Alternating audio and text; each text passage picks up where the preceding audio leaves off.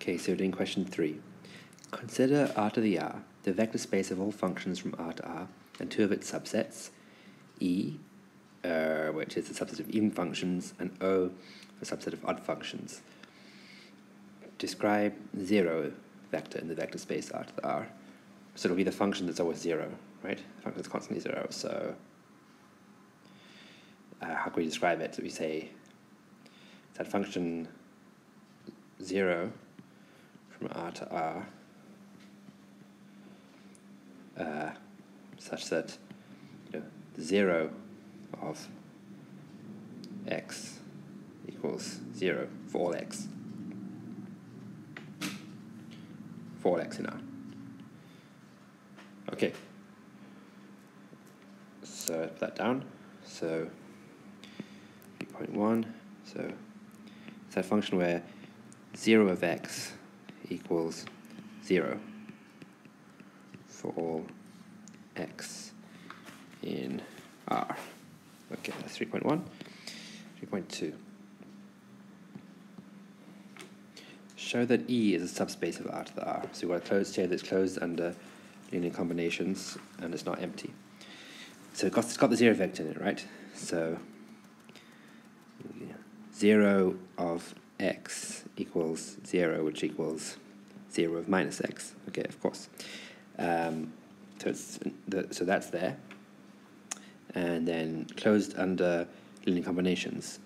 So we had AF plus BG at let me put minus x.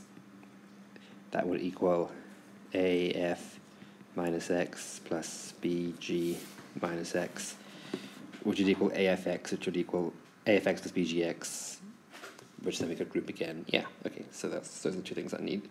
Okay, so we have 0 of minus x equals 0, which is the same as 0 of x, and then we have we are going to assume that f and g are in E, and also that a and b are scalars. Okay. And then what we get from that is that if you go A, F plus BG and evaluate that at minus x, that is the same as doing A, F at minus x plus BG at minus x. It's the same as AFX plus BGX because F and G are in E. And that's the same as AF plus BG at x. That's all that's necessary then. So that shows that it's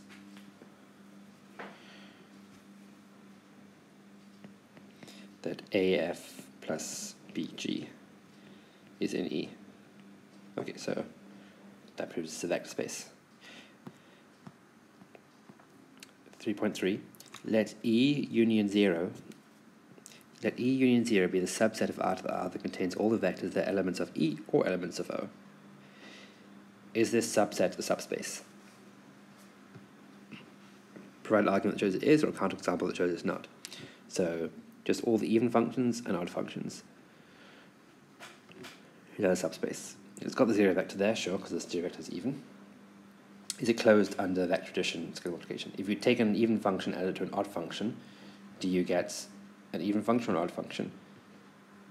You might get neither, right? Because if you take, so like x is odd and 1 is even, but x plus 1 is neither even nor odd. So that would be a counterexample. Okay, so 3.3. So function x is odd, and so that means that it's function x is odd, and the function 1 is even, right? Oops. So that means that x x and 1 are both in this E, U, O thing, which is even and odd functions, but x plus 1 is not even or odd. It's not even and it's not odd, so it's not in the set of all even and odd functions. How do I know that? Because minus x plus 1 is not equal to x plus 1, and also minus x plus 1 is not equal to minus times x plus 1 either. So that proves that x plus 1 is, the first one proves that it's not even, and the second thing proves that it's not odd. So it's not in either of those things, so it's not in the union. So this thing is not a subspace.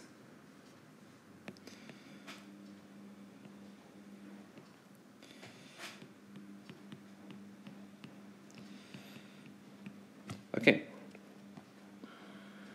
Is that it? Yes, that's it.